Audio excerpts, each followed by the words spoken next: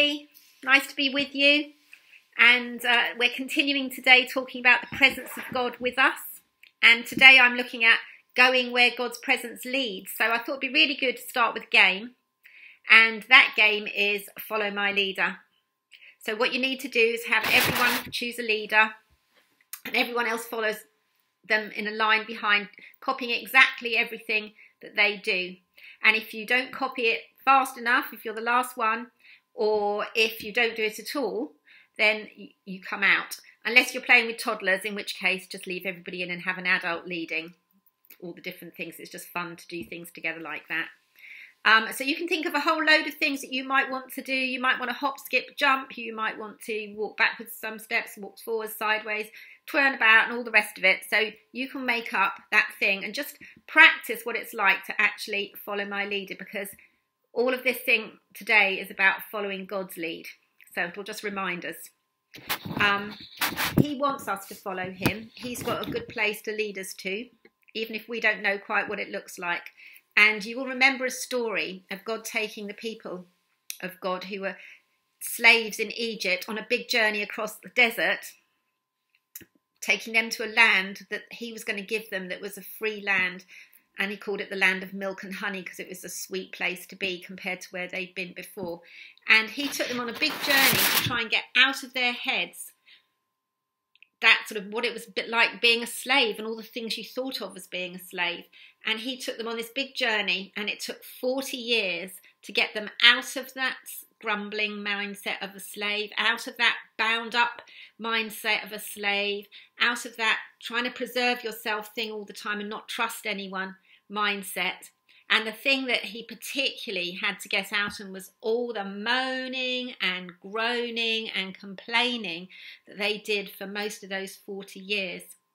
Oh dear. So you can imagine a child of 7 started the journey and ended up the journey aged 47. Can you just imagine it took all that time for them to be in the right place with God, to become a worshipful, trusting people, to be able to inhabit the land and change that land into a place where God could be seen by others around, etc. So the deserts don't have much food or water, do they? They don't have any comforts at all like we have. They don't have sofas in the deserts or TVs or screens or games in the same way. So they didn't have beds or toys, certainly didn't have phones. So it was a time where they really had to strip back and kind of trust God not to let them die in the desert, because it was a place where you could easily do that. But God showed them his love and care every day of that 40 years. He gave them water one time. They were thirsty and there was no water around. And he struck a big rock. Well, he got Moses to strike the rock, and water came out for all the people to drink. So he did the miracles like that. He rained down meat upon them. Well, rained meat into their camp once, but he rained down manna, this sort of bread-like substance that they would have each day. And he gave them food every day just from his own hands. And they could see that he never let them suffer or die in the desert. He always provided what they needed, and eventually they began to trust him. But it took a lot, and it took a lot of moaning that they had to stop. So that moaning broke God's heart, and he was near the end of the journey when they were so close to the promised land.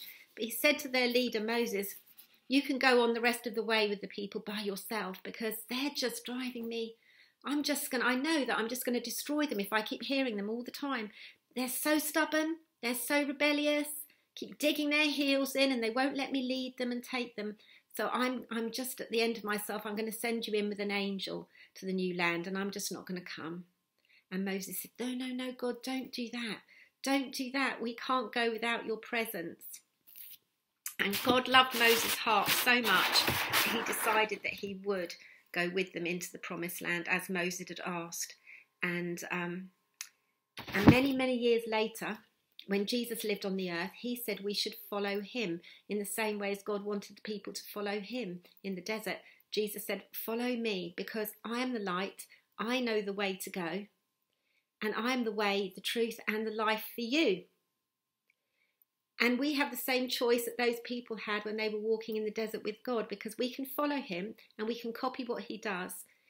And even if we don't get it right, he will take us to that new place. He will take us to on that journey into his promised land, and we will show his life to other people around us.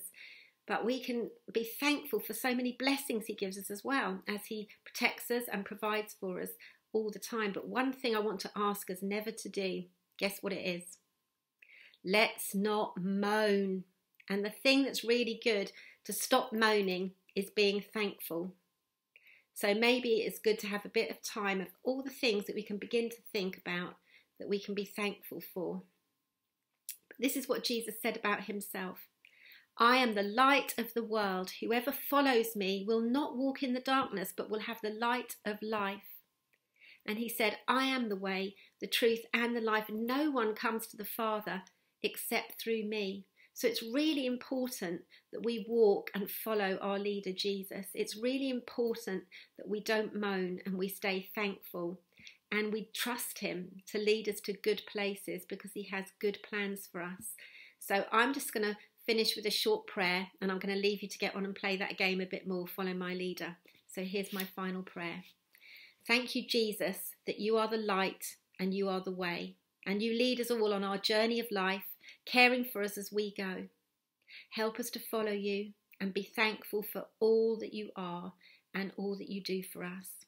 Keep us from moaning along the way and keep us in your truth. Thank you that your plans for us are always good. And we all said, Amen. Okay, I'll leave you to play. See you next time. Lots of love. Bye.